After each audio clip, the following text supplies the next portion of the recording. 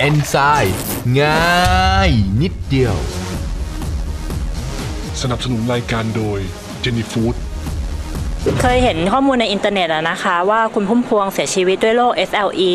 ก็เลยอยากรู้ว่าโรค SLE คือโรคอะไรอะค่ะแล้วมันเป็นยังไงแล้วเอนไซม์เนี่ยค่ะช่วยอะไรได้บ้างคะสวัสดีครับผมมิสเตอร์เอนไซม์ช่วยได้แน่นอนครับแต่ก่อนอื่นไปทำความรู้จักกับโรคนี้กันก่อนเลยครับโรค SLE เป็นโรคที่เกิดจากความผิดปกติในระบบภูมิต้านทานหรือภูมิคุ้มกันที่ไม่สามารถจดจำเนื้อเยื่อของร่างกายตนเองได้คิดว่าเป็นสิ่งแปลกปลอมจึงสร้างภูมิต้านทานมาทำลายเนื้อเยื่อต่างๆของร่างกายตนเองโรคนี้สามารถก่อให้เกิดความผิดปกติในทุกอวัยวะของร่างกายผู้ป่วยส่วนใหญ่มีอายุระหว่าง 20-45 ปีโดยเพศหญิงจะมีโอกาสเสี่ยงมากกว่าเพศชาย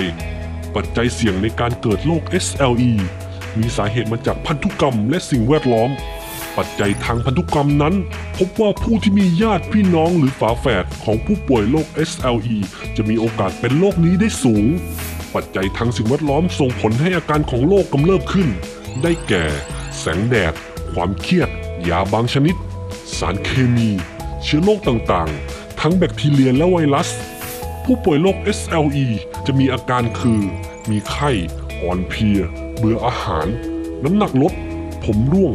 ผู้ป่วยมักมีอาการปวดข้อเวลาที่โรคกำเริบโดยเฉพาะข้อนิ้วมือข้อเท้าข้อไหล่มีผื่นแดงขึ้นที่หน้า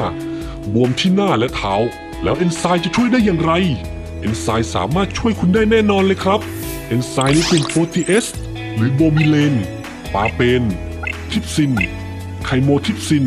เอนไซม์เหล่านี้จะลดอาการอักเสบและยังเข้าไปกำจัดสารแปลกปลอมในระบบภูมิต้านทานที่เป็นสาเหตุทำให้ระบบภูมิต้านทานผิดเพี้ยนไปทำลายอวัยวะของตนเองนั่นคือเอนไซม์เหล่านี้จะช่วยปรับสมดุลของระบบภูมิต้านทานลดกระบวนการที่ภูมิต้านทานทำลายอวัยวะลงและเอนไซม์กลุ่มเมตาบอลิกจะช่วยย่อยสิ่งแปลกปลอมที่เข้ามาในกระแสเลือดทำให้อาการแพ้ทุเลาลงเอนไซม์จะทำให้ภูมิต้านทานดีขึ้นและช่วยซ่อมแซมเซลล์ที่บกพร่องภายในร่างกายเอนไซม์ง่ายนิดเดียว